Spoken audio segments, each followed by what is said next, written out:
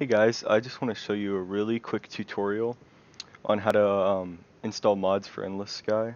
It's really easy. Like if you don't even know how to do this, then I give up on you. Anyways, just look up Endless Sky mods and click on whatever website you want. I already have a mod, so let's just say I don't know, Core Mining Incorporated. It literally doesn't even matter what mod it is. So you just scroll down, click the most current version there is, unless you're playing an older version, which would be weird. You just click this button, download now, and some crappy ad will play or whatever. Just mute it if you want. And down here it'll say, this is for Windows 10 by the way. You just click open. It'll take a sec, and it should be there. Core Mining Incorporated. Also, you have to have WinRAR, just to let you know. And you click extract to, and this is what I like to do. I just like to send it to downloads.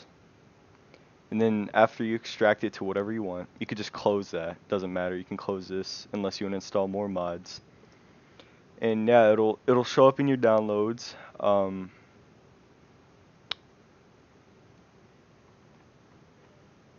it's all the way down here. Okay, that, I was about to say that's just weird. So then what you want to do, if you installed mods before, then this will be easy. Just go to local disk, program, files, Steam, Steam apps, common, and then it should be Endless Sky. And then it should say plugins, and you just literally drag this folder into plugins and just exit everything out, unless, like I said, you want to install more mods. You just click play. Just give it a minute.